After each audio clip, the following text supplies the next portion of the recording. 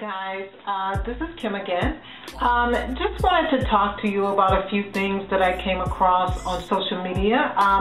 Really, for the ladies, I wanted you to be aware of some things that are happening right now on social media. I don't know if you've ever heard of this term, but romance scammers. They're on Facebook, they're on dating sites, they're on Instagram, they're everywhere. And they're actually, most of the time they're from Nigeria. So you need to just watch out for them because they're trying to get money from you.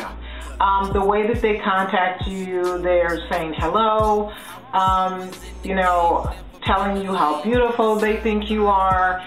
And then, you know, immediately, you know, once you start communicating with them, they're starting to tell you that they love you and things like that. And after a while, because I ran into someone that I thought was real, because I didn't know about the romance scammers, but I started reading some things on social media. So I just wanted to kind of fill this person out. And this person started telling me that they loved me and, you know, they wanted to be with me. They wanted to come to America because they were supposedly in Turkey working. And when the coup happened in Turkey, they wanted me to buy them a $1,000 plane ticket. So he told me that when I told him that I didn't have the money to do that, he said, well, you can ask people, tell them I'll pay them back. He started telling me I didn't care about his life, I didn't love him, I didn't, you know, I didn't care what happened to him and that kind of thing. Also, after a while, he stopped doing that when I said that I just don't have the money to give to you. I wanted to do a video chat with him. So we tried to do a video chat on Facebook, and, you know, it was blackened out.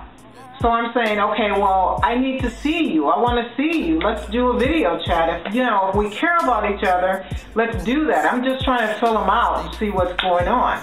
But he told me that he dropped his phone and his screen wasn't working, and because of everything that has happened in Turkey, he didn't have any money and the banks were closed and all this other stuff, and he wanted me to buy him a $700 iPhone. I'm like, okay, I know who you are, and please stop contacting me. So ladies, if you run into someone that, you know, is, you know, you meet online and they're immediately telling you that they love you and all this other stuff, just understand, just be cautious. They're going to be asking you for money soon after that. So that's my little knowledge or warning for the day. I hope you guys have a wonderful day. Stay safe out there in social media. All right, take care. Bye.